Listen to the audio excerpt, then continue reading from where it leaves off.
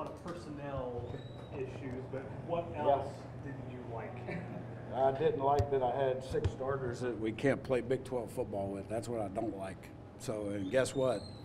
Here's the good news. We won today, and we played a lot of guys that played a lot of snaps for the first time in a meaningful football game.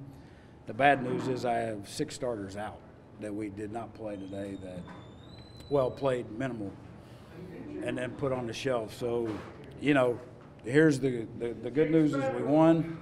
The bad news is if we don't get healthy, you know, we're going to have some growing pains. What do you think of the defensive line tonight? Not good.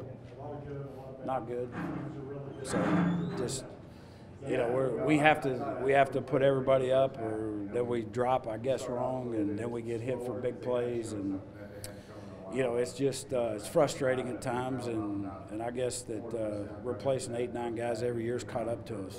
So off week can't come at a better time. We need to get guys healthy. Probably have to have our meetings tomorrow in the training room on defense, and Dave hopefully set a film and stage it up down there for us.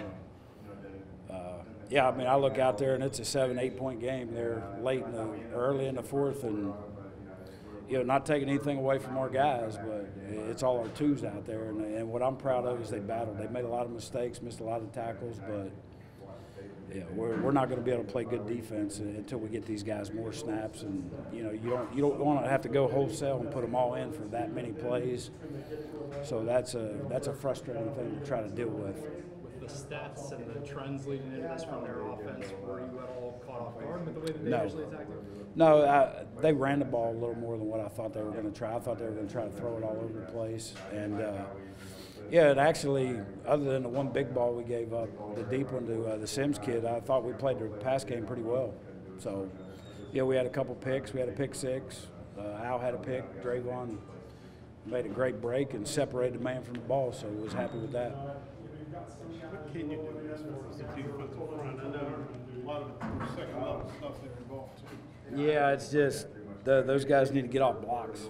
You know, we got to get off blocks, and we made a few adjustments that really helped us.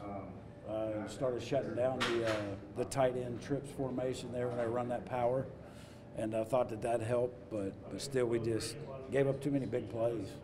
Combination